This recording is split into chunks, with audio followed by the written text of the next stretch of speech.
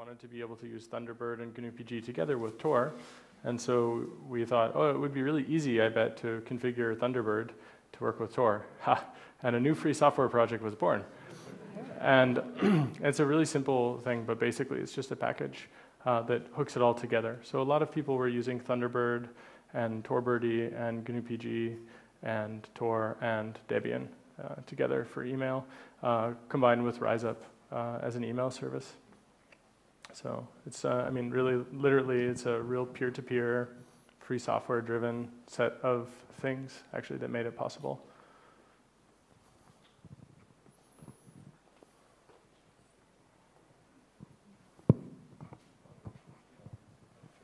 So one thing I never understood about this process was exactly how the documents were handled, and maybe that's because nobody wants to say.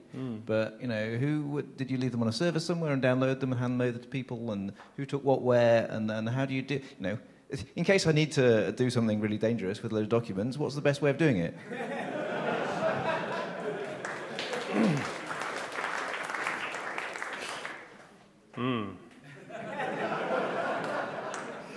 Good thing this isn't being streamed. I'm sorry, what? There was a voice from God. What did she say? I said, good thing we're in streaming tonight. Oh, yeah. So hello to all of our friends in domestic and international surveillance services. Well, so I won't answer your question, but since you asked a question, it's my turn to talk. So what I would say is that if you want to do clandestine activities that you fear for your life for, you need to really think about the situation that you're in very carefully. And so a big part of this is operational security, and a big part of that is compartmentalization. So certain people had access to certain things, but maybe they couldn't decrypt them. And certain things were moved around, and that's on a need-to-know basis, and those people who knew, which is not me, I don't know anything, I don't know what you're talking about. Those people knew, and then it'll go with them to their grave. So if you're interested in being the next Edward Snowden, you need to do your homework on finding people that will be able to do the other part of it, let's say. But just in general, I mean, compartmentalization is key, right? So it's not just for AppArmor profiles. And so you need to think about what you want to do. And I mean, a big part of this is to consider that the network itself is kind of the enemy, even though it is useful for communicating. So all the metadata that exists on the network could have tipped people off, could have caused this whole thing to fall apart. And I mean, it really is amazing.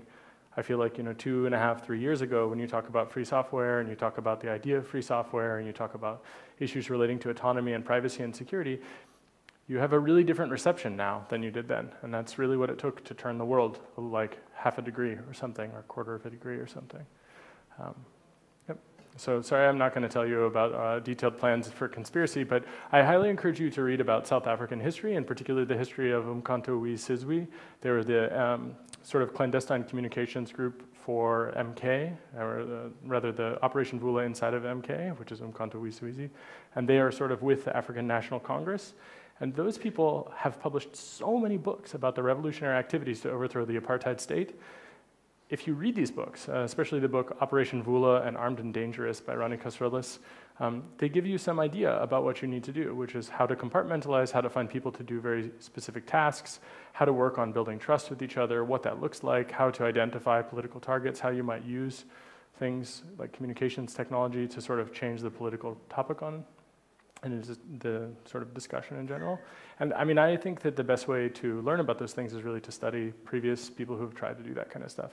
And the NSA is not the apartheid regime of South Africa, but there's still lessons to be learned there. And so if you really want to know the answer to that, also Che Guevara's manual on guerrilla warfare is very interesting. And there's a lot of other books that are like that. I'd be happy to talk about it with you later. And they have nothing to do with anything that we may or may not have done. And do you think Do you think is there a chance that things may get better? For example, I know that publicly some programs were not extended, but I don't know what is happening in the background, so maybe it's the same thing, but they are pretending not, or that it's not. How do you see this? Well, I think a couple things. In general, I think that what happened, not just with this movie, but with all of these things, is that it inspired hope. And hope is very important, but hope is not a strategy for survival or for building alternatives. So what it has also done is allowed us to raise the profile on the things that actually do make it better. So for example, ridding ourselves of the chains of proprietary software is something that's a serious discussion with some people that previously wouldn't have talked about free software because they don't care about liberty, they care about security. And even though I think those are really similar things, previously they just thought we were free software hippies in tie-dyed shirts. And while that may be true on the weekends and in evenings, or with B-Dale every day, I think that actually does make it better. And it also changes the dialogue in the sense that it's no longer reasonable to pretend that mass surveillance and surveillance issues don't matter. Right? Because if you really go down the rabbit hole of thinking about what some of the security services are trying to do, it becomes obvious that we want to encrypt everything all the time to beat selector-based surveillance and dragnet surveillance. It doesn't matter if something is authenticated. You could still trigger some action to take place with these kinds of surveillance machines that could then, for example, drone strike someone. And so it raises that, and that gives me a lot of hope too, because now people understand sort of the root of the problem, or the root of many problems, and the root of some violence in the world, actually. So it helps us to reduce that violence by getting people to acknowledge that it's real, and also that they care about it, and that we care about each other. So that really gives me a lot of hope. And part of that is Snowden, and part of that is the documents. But the other part of it is that, you know, I don't want to like blow it up and make it sound like we're, you know, like we did something really like a big deal. But in a sense, you know, Laura, Glenn, myself, and a number of other people were really not sure we would ever be able to travel home to our country, that we wouldn't be arrested. I actually haven't been home in over 2.5 years, basically, well, 2 years and 3 months or something, right? I went on a small business trip that supposed to last 2 weeks, and then this happened. And I've been here ever since. It's a really long, crazy trip. But the point is that's what was necessary to make some of these changes, I think. And eventually, I think it will turn around. I'll be able to go home. Laura and Glenn are able to travel to the US again.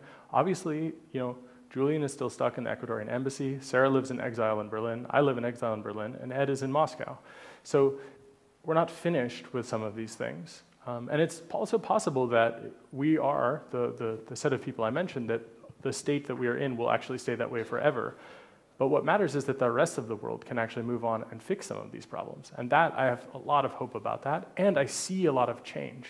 And that's the really big part. Like the reproducible build stuff that Holger and Luna are working on, people really understand the root reason for needing to do that. And it actually seems quite reasonable to people who previously would have expended energy against it. And now they're in support of it. So that, I think, is really good. And there's a lot of other hopeful things. So I would try to be as uplifting as possible, and it's not just the rum. So near the end of the film, we saw something about another source. I may have been missing some news or something, but I don't remember anything about that being public. Do you know what happened to that? As far as I know, any other source that was mentioned in the film is still anonymous, and they're still free. I'm not exactly sure because I was not involved in that part, but I also saw the end of the film, and I've seen a bunch of other reporting which wasn't attributed to anyone in particular.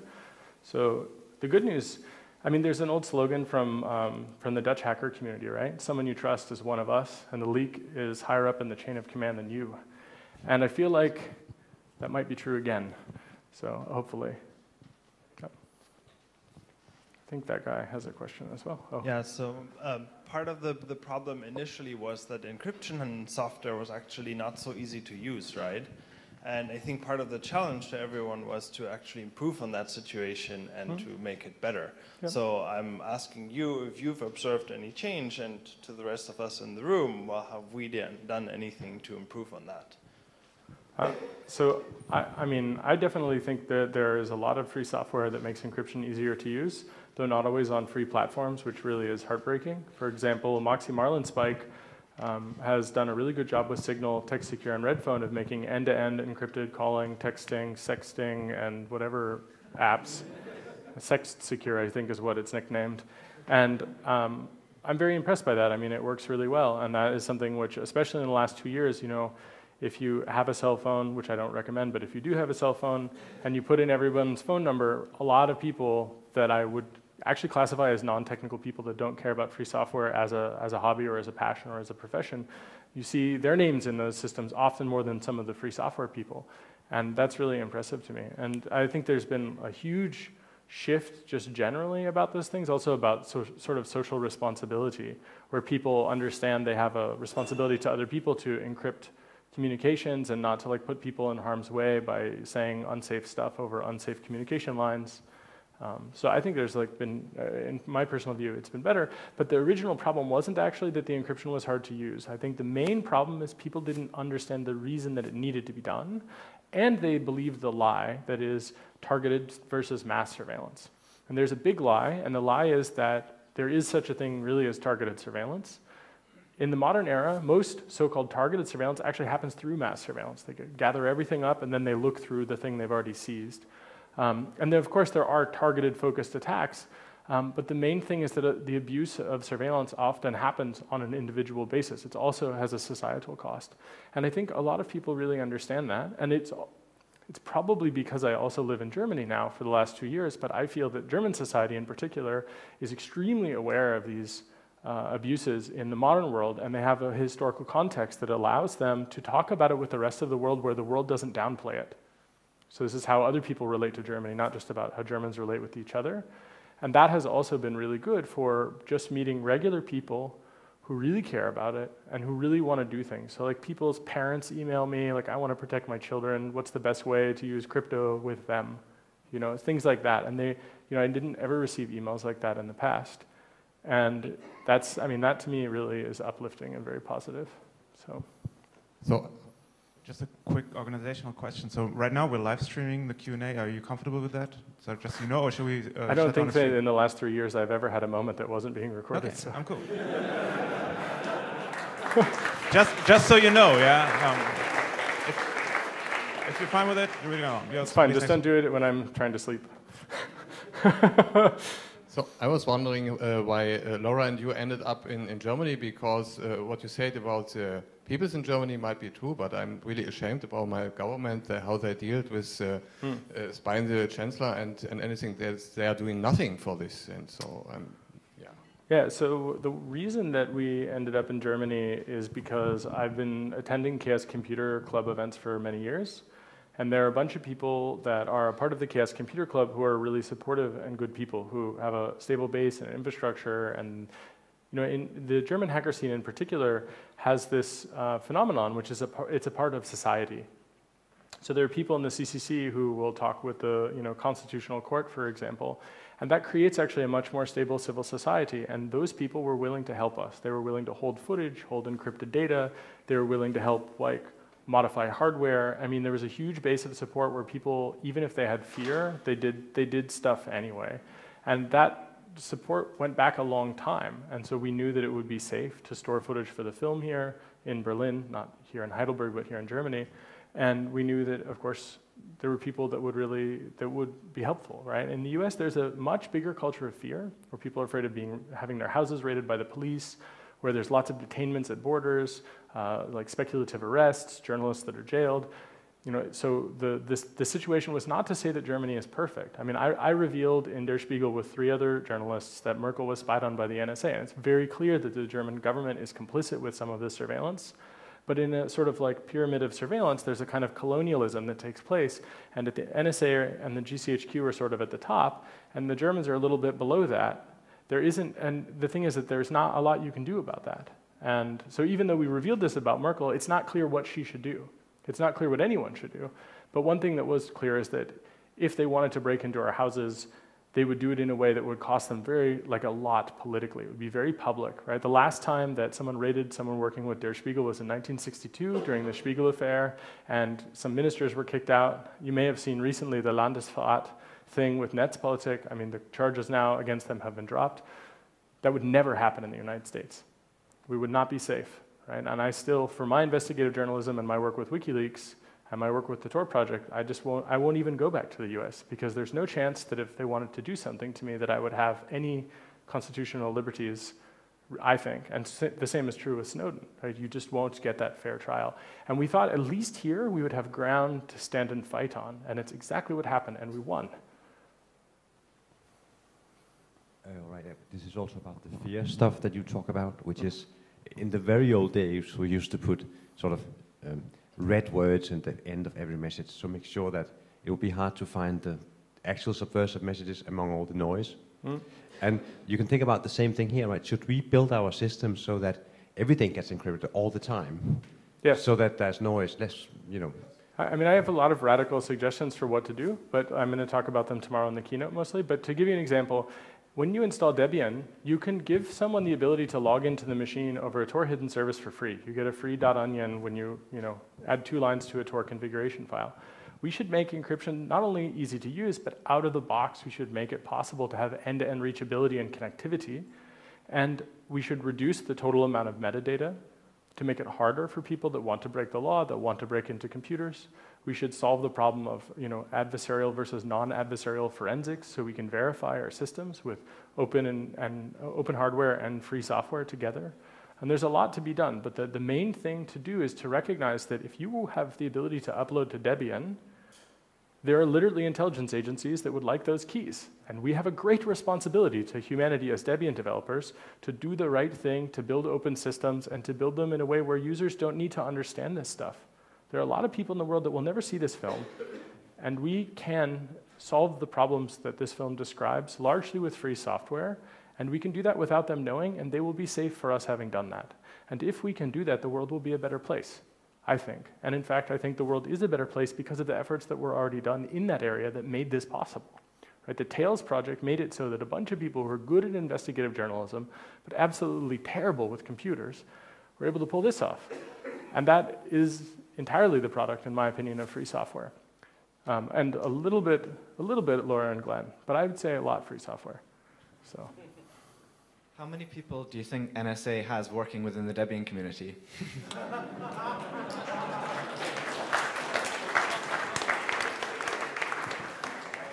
Well, I looked in the Snowden archive about that, actually. And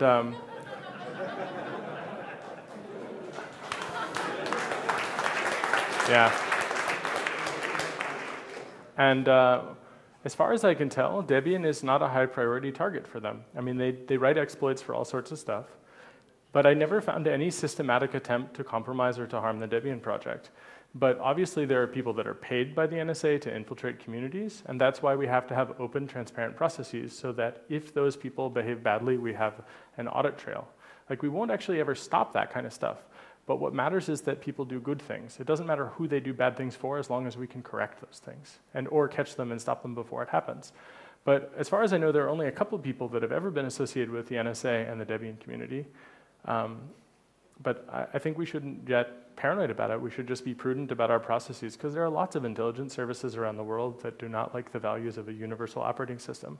So I think, it's not super important to look, but I did actually look very specifically for a whole bunch of people in the Debian community to see if any of them also were being paid by the NSA, and I didn't find any serious thing that raised concern. And if I did, I would have, there were lots of things that I found in the archive that I immediately notified security teams about, and where I worked along with many other people, to actually try to fix those things. And one of those things, if we had found them, like infiltrators in Debian, I absolutely would have just told people about it. The problem is that a lot of other journalists don't want to do that because there's a 10-year felony where you go to prison, a federal American prison, for 10 years if you reveal the name of an agent. So there's a tension there, but I think that there's something to be said. If they're actually actively harming the community and they're committing a crime, I think there's something to be said about that. So if I found that, I think it would be worthwhile, but just so you know, there's this high cost. So if there were people in the agency now, because they saw that we used Tails and Debian, and they wanted to subvert it, there's a really, really high bar for punishment, which suggests that maybe people won't tell you. So we need to sort of bank on the fact that we'll never know, but that we don't need to know, as long as we have good processes that would catch bad behavior. And that's one of the strengths of Debian. There are very few operating systems, I think, and just in general free software communities that are as diverse and committed to the openness and the free software nature of this kind of a project. And so it's very important to stay to that. But I do think one of the things that will happen in the future at some point is you'll start to find people in the Debian community that are pressured by other people to do bad things. So we need to set up processes that will stop that, to create an incentive for that not happening. But it's really tough. So I think openness, transparency, and accountability are the ways that we actually can combat that, because otherwise we won't really be able to solve it. But don't be paranoid, is the other thing. They really are out to get you, so be prepared.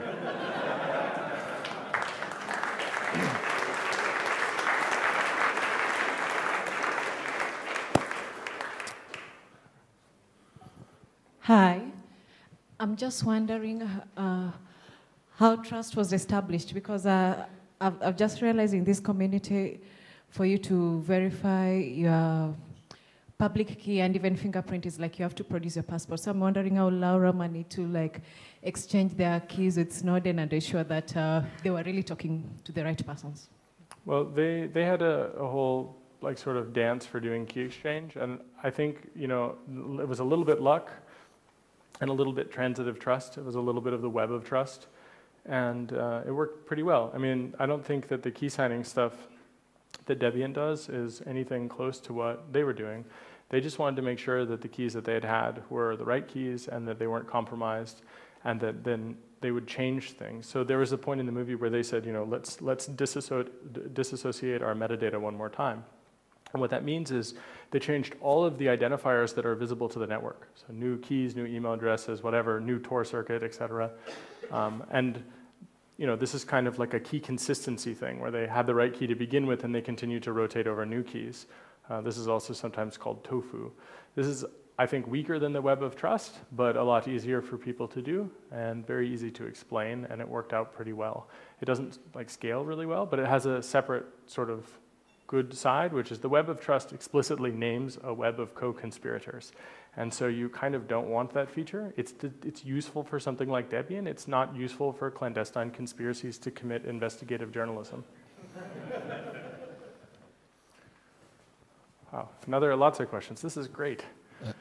Somebody working on Tails told me that the NSA has a file on every DD.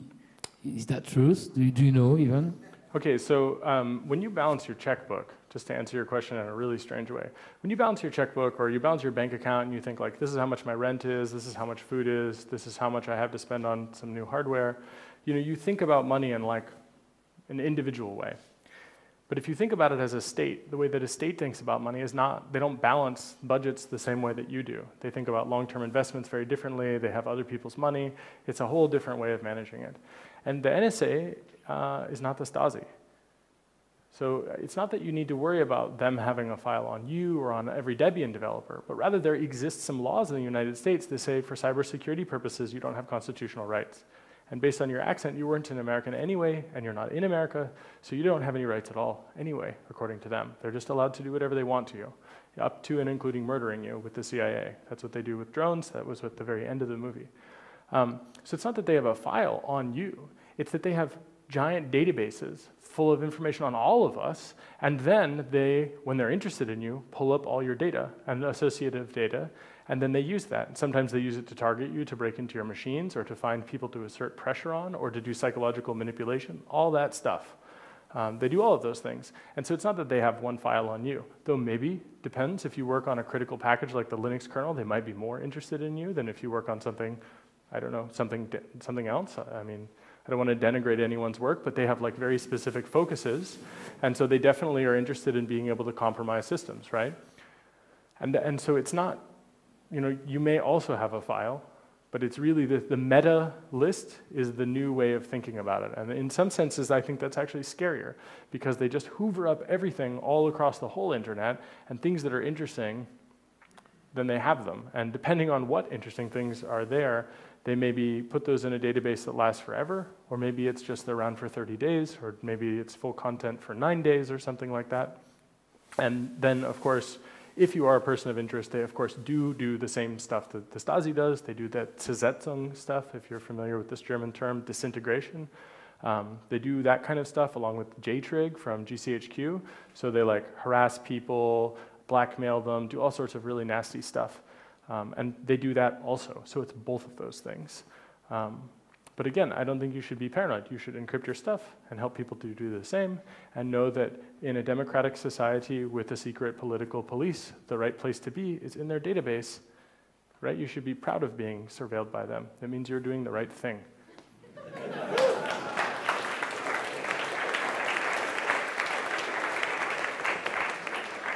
Nonetheless, we should stop them also.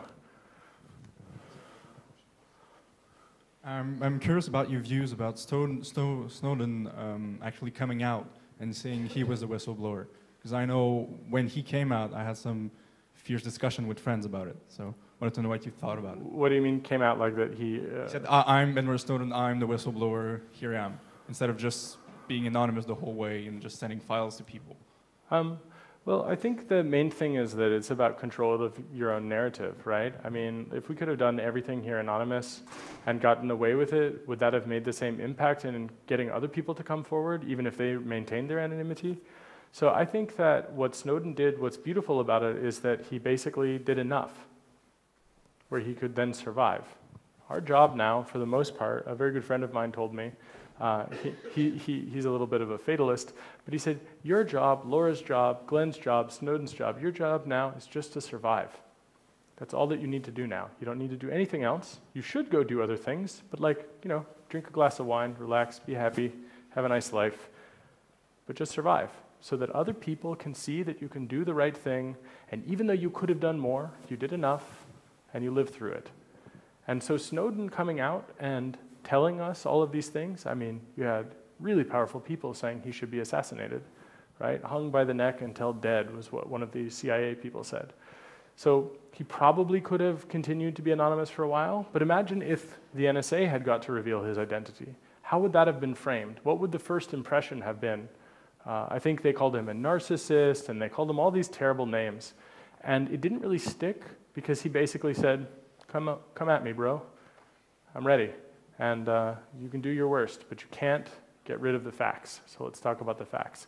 And I think the timing of how he did that is good because people really cared about the issues, but then he also recognized that it was a matter of time. The NSA police went to his house. You know, they really bothered his family. They've done that with my family as well. Other people's families have had trouble. So it's, I think it's tough because I think he probably would have liked to have been able to not have that happen. But there comes a point in which you're the person that has access to all that information and they're going to figure it out. No amount of anonymity, I think, will last forever, but it can buy you time. And he got exactly the amount of time he needed. The really sad part about him coming out in public when he did, though, was that he got stuck in Russia because my government canceled his passport, I think mostly for propaganda reasons. Because in the United States, we denigrate all things relating to Russia. And there are lots of problems with Russia, and especially with Vladimir Putin. But at the same time, that seems to be the only country that was willing to uphold his fundamental liberties, right? I went to the Council of Europe and to the European Parliament, to the German Parliament, to the French, sort of to the French Parliament. They didn't really want to meet with me, but also to the Austrian Parliament and to a number of other places. And everyone said, oh, we would really love to help anybody who needs help. Oh, it's Edward Snowden, never mind. And so, while I have a lot of critiques on Russia, the propaganda aspect of it was very damaging for him to be stuck in Russia, but on the other hand, he's still alive, and he's still mostly free. And they recognize his right to seek and to receive asylum. So there's a lot of trade-offs to think about identifying oneself. And if you were thinking about being the next Snowden or helping Snowden or something like that, you know, you really have to think this out many steps ahead. And it's easy to say, oh, he should have just stayed anonymous and no one would have ever figured it out. But that's very clearly not planning for the case where they do figure it out, and then they're going to be in control of the narrative. And in that case, you, I think, are better off to do what he did. And I think he did so quite reluctantly. He's not an egoist or a narcissist. He's actually a really shy guy from what I can tell. And so I don't know exactly what conversation you and your friend had, but I would suspect that the notion is that people are more powerful when anonymous. And that's true sometimes, but not always. And it's important to remember that anonymity technology is there so you have a choice, not a requirement. And that choice is sometimes counterintuitive. But I think he did the right thing in this way. And I wish that my government had done right by him as well, but we did not. So there's a couple more questions. Do you want to keep going on? Should we get you another Club Mate? Are you? I would love some of that rum. Oh, rum, yeah.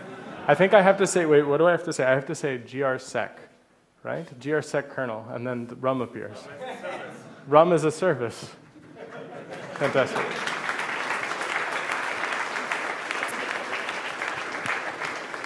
Yeah, and I'm really happy to keep taking questions because to me, what I want is every person in this room to really feel a part of this because you really are. A lot of the people that I've met in this community really inspired me to action, and it's important to understand that really it would not have been possible without Debian. For example, debootstrap, very important tool, right? With Weasel's packaging of Tor, It allowed us to have bootstraps of things. It allowed us to build things. And using free software really was helpful. So if you guys have any questions at all, I mean, really, each and every person that helps with Debian should just know that you're a part of that. And I'm happy to talk for as long as you want, basically, to answer all of your questions, except the ones that put me in prison. Thanks. Just wanted to make a quick note about the about the question: do they have a file on me? From all I've read so far, it's just that they are doing the thing which is in the commercial world called big data. Yeah, absolutely. Oh boy, GRSec again, huh? Martin. He's bringing the book. Yeah. It's not rum, but it's Bavarian whiskey. Oh boy, it's good. It's good. It's going to be a heavy morning tomorrow. All right, there's some more. There's another. I saw a couple other hands in the back. Oh, in front. Yeah. Hi. I was just wondering if there's anything that you noticed throughout this that you'd think that we could improve in Debian to make the next people's lives easier? Or? Oh my God, I'm so glad you asked that question. That's so fantastic. I'm going to talk about that tomorrow in my keynote, but let me tell you one that I had. I revealed a specific document about a Wi-Fi injection attack system. It's a classified document. It's a top secret document for a thing called Nightstand. And what Nightstand is it's basically like car Metasploit. It's a Wi-Fi injector. Wow. Cheers. And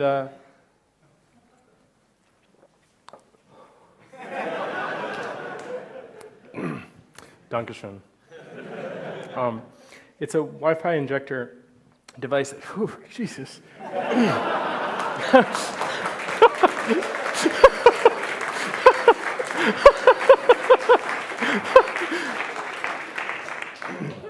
Tonight's whiskey is sponsored by drunktank.org. They just forwarded it out there. Yeah. So this Wi-Fi injector device, what it does is it basically is able to exploit the kernel of a device by sending, say, malformed data over Wi-Fi. Now, I have a series of photographs. So all of us used X60, not all of us, but most of us used these specially modified X60s where we remove the microphones, soldered down things on the PCI bus, we removed like FireWire and all these different things. We really modified it, flashed core boot onto it, flipped the read pin so it was only read-only, so you couldn't easily make a BIOS rootkit and make it persistent. We booted tails, did all this stuff.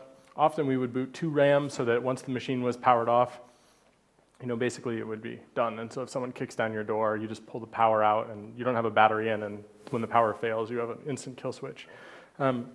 So things that are in tails that are really useful include this wiping the kernel memory package, which I hear is being packaged for Debian soon, which is very exciting, because everyone should have access to that, so we can tie it into something like GNU Panic D or these other things. But one thing I kept having problems with is this Wi-Fi injection device, I'm pretty sure was very close to my house. Like there's a white van outside, it's kind of vibrating a little bit, like because there's a guy walking around in it, and all of a sudden, an X60 here, an X60 here, and an X60 here, just booted into tails, not doing anything at all, but on a Wi-Fi network.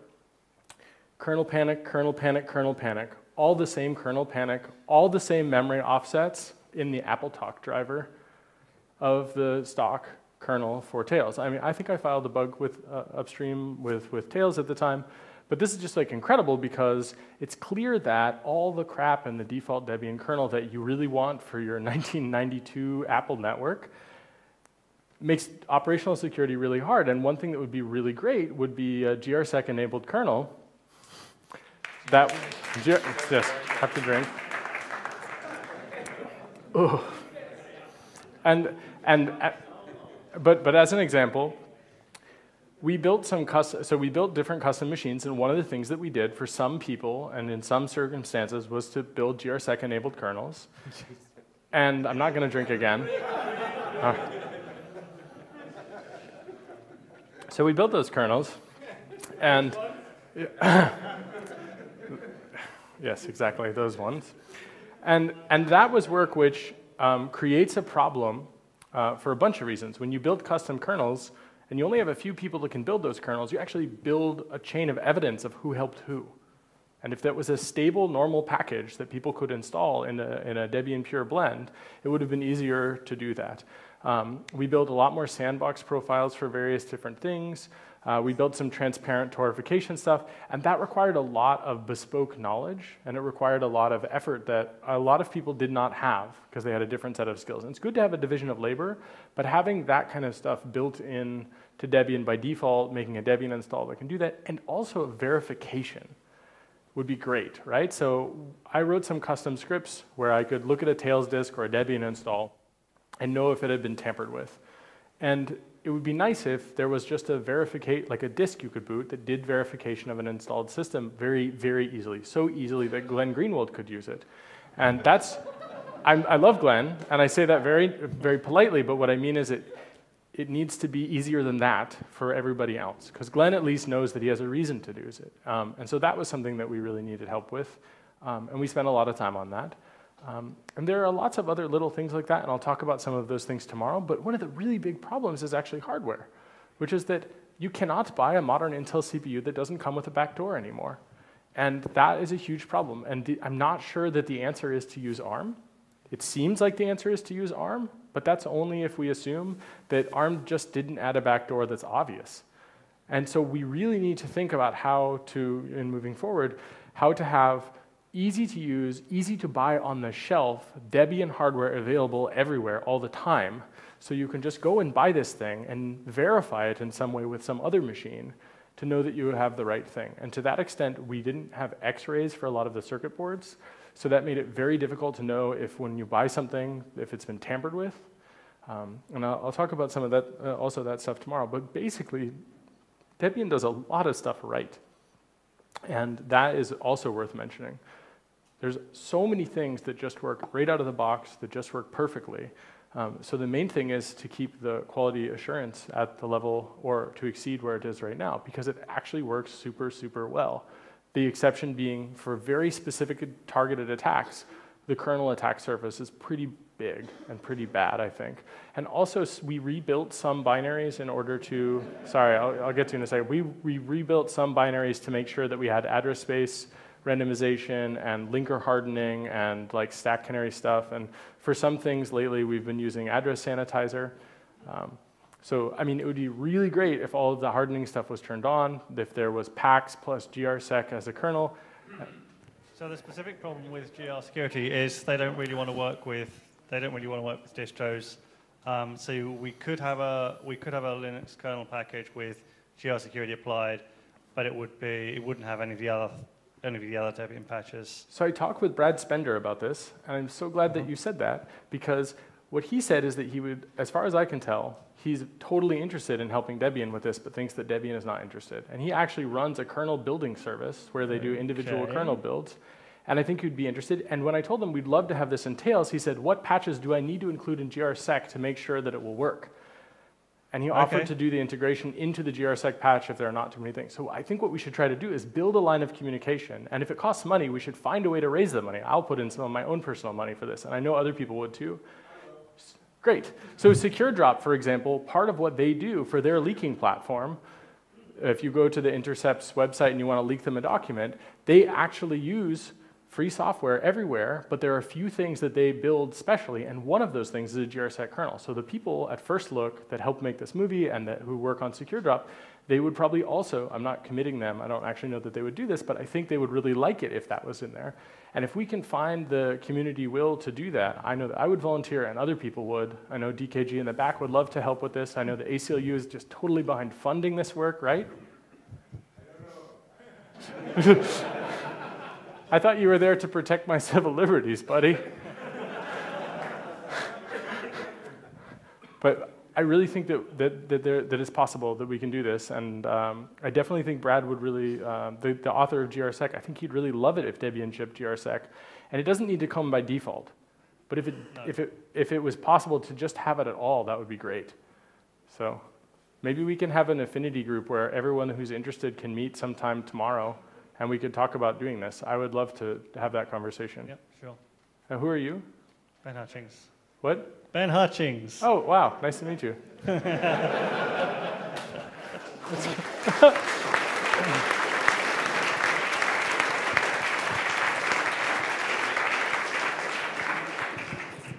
It's awkward. So, hi. Hi. Sorry to interrupt the awkwardness Hey, and replace it with more awkwardness. Nice to see you, Jake. So, I remember reading the documents in 2013 and seeing the NSA's internal training guide for how to query their Hadoop data store, aka XKeyscore. And so I thought I would just ask you if you think free software net sort of helps us or helps them. I'm really glad you asked that question. I think that free software helps everyone on the planet, and I think that purpose-based limitations, while I understand why people want them, I think that we should try to build a world where we are free. And so putting in purpose-based limitations is really problematic. I think what we should do is try to mitigate the harm that they can do with those systems, as opposed to pretending that they care about free software licensing. These guys kill people with flying robots. It's illegal to murder people, and they do it. Limiting their use with licenses, first of all, that means they'll just spend your tax money to rewrite it if they care about the license, and you won't get their bug fixes or their improvements. And then additionally, they're still not going to obey your license anyway, because literally some of these people work on assassinating people. So it is better that we keep our integrity and take the high road and write free software, and we give it to every single person on the planet without exception. It's just better, and it's better for all of us, right? So the fact that they have Hadoop, the fact that they, for example, use OpenSSL, or maybe even if they use Tor or whatever, right? Or they use GDB to debug their exploits. I kind of wish that on them.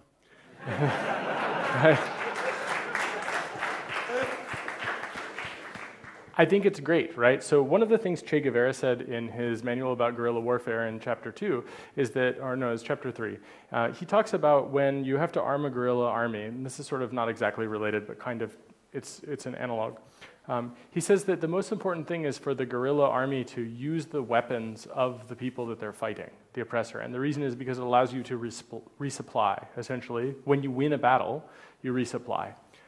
When we all use the same free software and we're working on these things, the fact that they have to contribute to the same projects, and they often do, means that there's a net win for us. They do have some private things that they don't share, obviously, except with the exception of nice people like Edward Snowden. And I think that it is a net positive thing. And if we think about it as a struggle, we are better off to take the high road. And so I really think we should not pretend that we can stop them, and instead we should work together to build solutions. And I think that Debian is doing that, right? I think Debian is much harder to compromise than a lot of other operating systems, and it's much, much harder to coerce people, and I think that there's a strong ethos that comes with it. It's not just a technical project, there's a social aspect to it. I think I was in the new maintainer queue for like 11 years. Maybe that's a little too long, but you know, like there's a huge hazing process. Anyone who really wants to help really wants to help, and if they want to do something wrong, there are processes to catch people doing things wrong. So we should really stay true to the free software ethos, and it really is a net benefit. Hello? Hi, Jake. Thanks a lot for saying so much GRSec. Cheers. Cheers. Just wanted to give a shout out. You mentioned possible backdoors in CPUs and so on, and that might not be the next best thing because it's not so open either.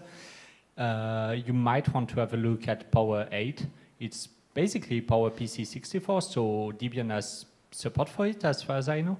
And most of the stuff is actually open. I mean, not the actual designs that IBM is using, but you can have actually FPGA implementation of it, and you can actually, if you have the money, make your own ASICs for it without even knowing how to do it, which is pretty good, I think.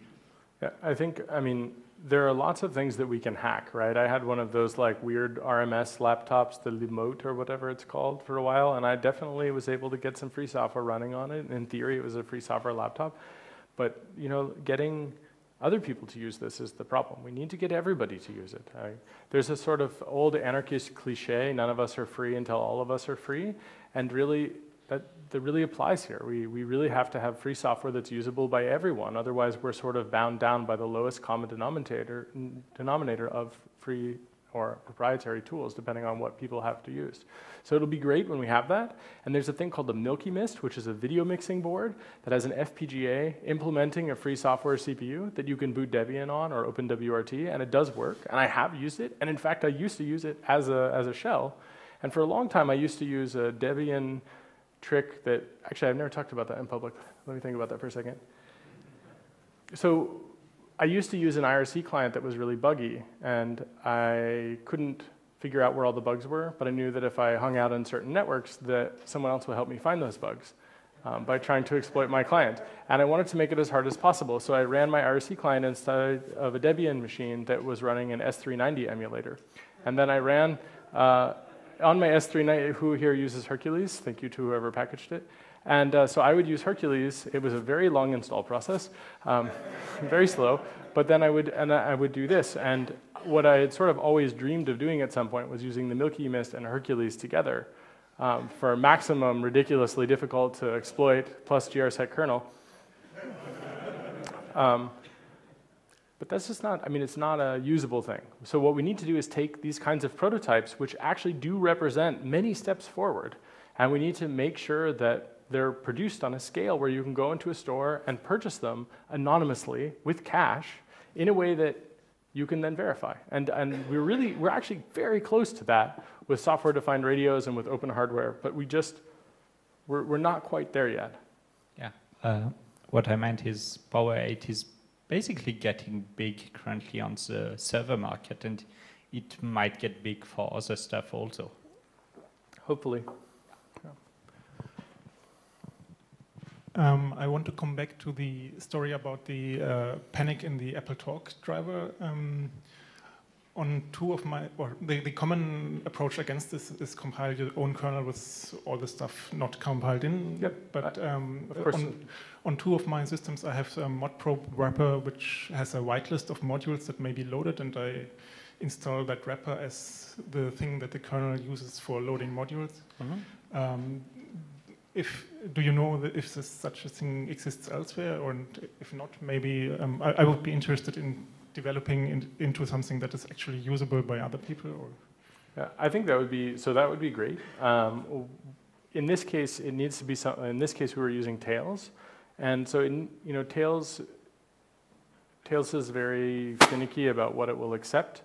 And very reasonably so. And so having that be in Debian would make it a lot easier to get it into something like Tails, I think.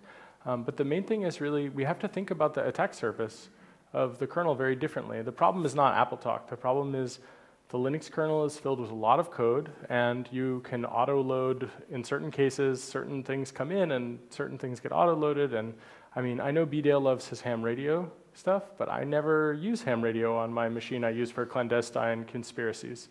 You know, like that's a separate machine. It's over here. And so we just need to find a way to think about that. And part of that could be kernel stuff, but also part of it could be thinking about solutions like that where we don't need to change the kernel. So if you could package that and develop it, it would be really fantastic. Actually, some time ago, after the, I think it was Econet exploits, no one uses Econet. It was broken in a way, but you could exploit it because it was auto-loaded. So I actually went through and turned off auto-loading of a few of the more obscure network protocols. We could probably go further with that. Yeah, I think it'd be even in the defaults. Yeah, I think it would be great to change some of the kernel stuff. So at least, I mean, Tails is a special use case where I think it's very important and it doesn't work for everyone, but we should just consider that there are certainly things which are really great and I want to use Debian for it because Debian is a universal operating system. But then for like a modern desktop system where you're running GNOME and you haven't set anything up, AppleTalk, for example, is just like maybe we would ask those people to load that module themselves. For example, you could have a lot of these things are going to have supporting utilities, so you can put something in the supporting utilities that loads it at boot time. Yep. And if you don't have those installed, you didn't need it. Yep, totally. And I think there's lots of ways to do it where the network can't trigger it. And that's important. Yeah, that puzzles me. I can't understand. The protocol modules should get loaded when a user LAN opens a socket of that, tries to open a socket of that type. It shouldn't happen in response to network traffic. Well, I mean that. But there are things like I think ifconfig. If you run ifconfig, that can autoload a bunch of things, for example. Yeah, I think on either side it should be more explicit, and I think in this case with Tails, there was a time when you looked at the kernel module list and it was pretty amazing. You know, like I think there was like an X25 thing, an AppleTalk thing, and you're like, well, wait, this is all about going over Tor. We like don't support any of those things at all. So it's just kind of like the way that things are interdependent, right? So I mean, it's not a dig at the kernel itself. I think the Linux kernel, as it works in Debian today, works really well for a lot of people, but there is definitely a high security use case. And for example, if I were a Debian developer and I had a development machine where I didn't like run a web browser and I took a lot of effort, it'd be really nice if there was also a kernel that sort of put in the same sort of threshold of security. And I think that a GRSec kernel with some stuff changed about it, like getting rid of AppleTalk and a few other things, would be closer to that. And combined with that guy's tool that he's talking about, you could make it loadable modules that at least, even if the system was going to auto-load it, you could stop it in a sort of failing close kind of way. And I think there's a lot of stuff proactively to do on that front. And there's another project called Subgraph OS, which is basically working on becoming in some ways a Debian derivative.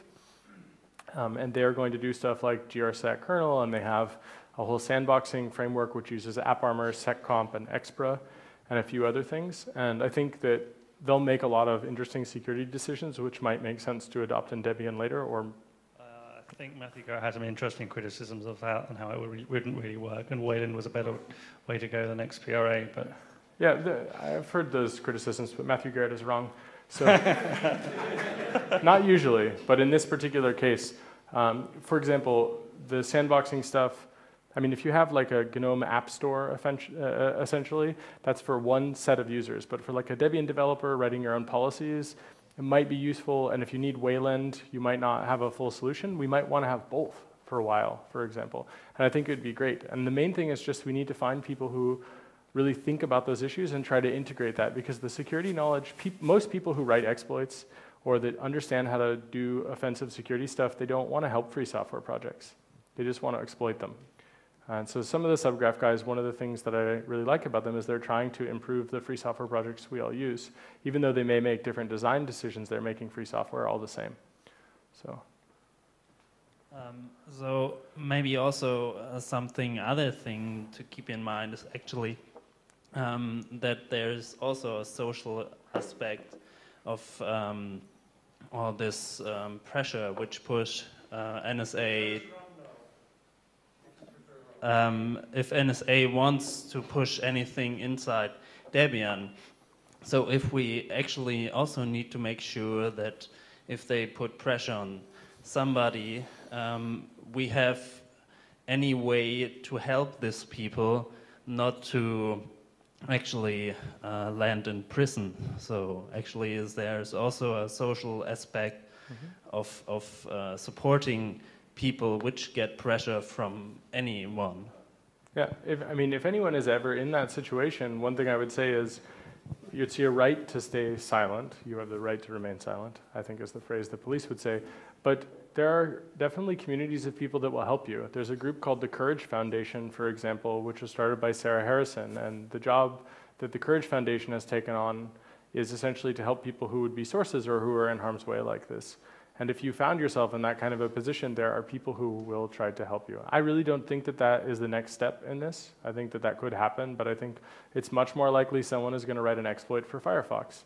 That's the way they're going to own Debian people in the future, for the most part. That's how they own us today, right? Firefox, #1 enemy to security on your Debian machine, probably. And that's not a dig at Firefox. It's just super complicated software, and these guys are really good at writing exploits, and that's an easy target. So we, I think, do need to deal with the social thing, but we also should look at some of the technical problems. And then when and if people have that, you can contact me. I'm super happy to try to put you in touch with people who will help.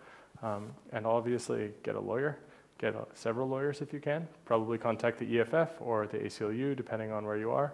But at least in Germany and in the United States and a few places, it isn't so bad yet that they can put that kind of pressure on you openly in a free software project. If you write proprietary software, you're in a very different situation. And there are definitely people who are in that situation right now, and I don't envy them. And their position is much harder. So actually writing free software already makes you not at the very beginning of that target list, I think. Any other questions? Yeah? Wow, geez, this is keep going. Where'd that rum? Where's that rum? So yeah. Is it okay? A couple more. Excuse me, how do you deliver the encrypted message without exposing the connection to the third party?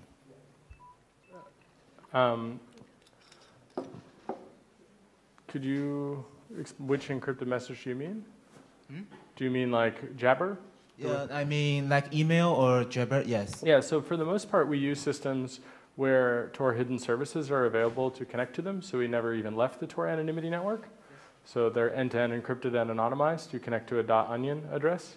And then using crypto on top of that, so TLS to a Jabber server, and then OTR on top of that. So you sort of have this, you could call it a composition of different cryptographic systems, and the core of that is Tor, along with using throwaway machines, going to locations where you never go twice, using Open Wi-Fi plus Tor plus TLS plus OTR. And then for email, RiseUp offers Tor hidden services, which allows you to do the same thing essentially, and then using PGP as well. I mean, how about metadata, like the delivery address of the target? Yeah. So in the case of so for some of the in some cases we use a system called Pond, and Pond is a system that is completely Tor hidden service based. POND. Pond.imperialviolet.org. This is something I think Adam Langley probably wouldn't want me to say, but I'll say it anyway. It would be very useful to package this for Debian because it's a system where once you do a key exchange with someone, you have an end-to-end encrypted messaging system that's like email, where you can send files that are encrypted, you can send messages that are encrypted. It's delay-based. You don't have usernames. You just have a public key, and then you have group signatures so that people can send things to your mailbox by proving they're a member of the group, but not which member of the group they are. And there's a lot of stuff like that. So we used Jabber, we used email, and we used Pond. And those three systems together also allowed us to build a clandestine sneaker net. So we have the ability to carry USB disks, and a few of us carried them inside of our bodies. And if you've never had that experience, lucky you. You want to make sure you use post-quantum computer crypto for that, by the way. It's more comfortable. Should we relieve this man from his duties? Any other questions? Otherwise, one more? One more question and then... Okay. So when the Snowden leaks were first published, it created a lot of awareness and people were talking about it, and there was a huge media echo. Yep. If now some document is leaked, people are saying, yeah, there's all this surveillance and we aren't dead yet and we can still live our lives. And well, they basically care less. They still care a bit, but they care much less than when the first documents were published. So how can we maintain awareness for this issue in the world population, in your opinion? Well, there is a really scary thing that's happening right now, which is there's this idea in the 90s, we had the crypto wars. Do any of you remember this idea of the crypto wars? Okay, a few of you do, maybe not all of you do, but we had the so-called crypto wars in the 90s. I encourage you to look this up on DuckDuckGo or whatever your favorite search engine is. And in theory, we're in the second crypto wars now. In reality, what happened is the first crypto wars never ended. We didn't actually win like we thought we did. But there are a bunch of things that are taking place. So for example, making a stand against backdoors, using end-to-end encrypted communications, actually pushing for that, being quite open about it, hosting those kinds of services, and doing it from a principled perspective, from a legal perspective. I think that you will find that the tension will continue to rise for a while, and I think that it will continue to be a conversation about public debate. And an important aspect of this is that now regular journalists that don't understand technology at least understand the importance of these things. And if they don't do that, they at least perceive that they will be considered unprofessional if they don't care and think about those things. Or they'll be somehow negligent. And I think that will keep some of the discussion going, and it will allow us to build some breathing room. And that breathing room will allow us to actually build some alternatives. But there are some downsides, right? Some of the things that take place when you reveal security service spying is that it tends to get normalized to a degree. But then in some cases it does get pushed back. In the 70s in the United States, it became illegal to do assassinations, for example, because what the CIA was doing was so atrocious that eventually there was political pushback. It turns out it only lasted 30 years, and then they started doing it again. But I mean, there's a saying in my country, which is that effectively the price of liberty is eternal vigilance. And that's what we are engaged in now. And the liberty starts with software liberty, I think, in the case of communications on networks. And so we have to have free software, and it has to be responsibly encoding packets and data. And I think that if we think about it in this sense, we'll find a lot of pressure, and we'll have a lot of discussions about it. And you'll start to see it be a part of policy debates. Like one of the presidential candidates in the United States just came out against encryption. I hope that sinks his presidential campaign. I mean, it's weird to be against encryption. It's like, I'm against prime numbers. No modular arithmetic.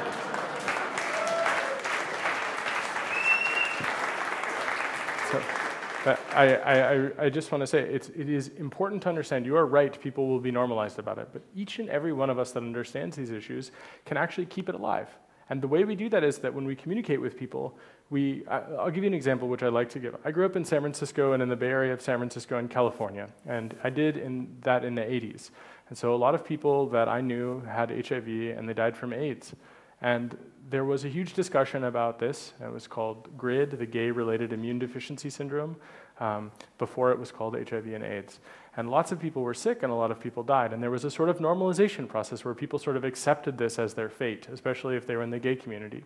And still, over years and years and years, people began to build a culture about safe sex, and they started to talk about respecting their partners and about talking about these issues and getting tested. And it took a lot of effort to really go much further. And a lot of people actually died in that process. It was a very sad, serious situation. And I think we have similar discussions that are taking place now. And some people don't take it seriously. And if they happen to be Muslims living in Pakistan, they might get a drone strike. And there's a sort of survival mechanism that takes place there. And that's, it's an unfortunate parallel, I think. But I would really consider that we can change this dialogue by continuing to have it even though it's exhausting, and by recognizing our responsibility and how we can make it better by continuing to do that. And by building healthy alternatives, and by building new systems, and by refusing to backdoor any system ever, completely committing to free software and to transparency of that software and also of those processes, and really, really, really sharing the knowledge about it to make it impossible to suppress. And so we should not accept the normalization of that. We shouldn't make it fun to spy on people. We shouldn't make jokes about it in like a way that normalizes it, and we should respect those people who have been victims of surveillance. And we should recognize that basically everyone here is a victim of surveillance to some degree, and we should care about that, and we should continue to be upset, but not just be upset, but to channel that anger into something useful, like making Debian better.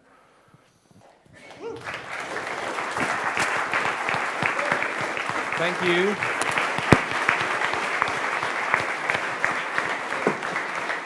Thanks, Jake, for such a long Q&A session. I hope you enjoy the rum, and I'm sure Jake's going to answer any more questions if you can still talk. Thanks.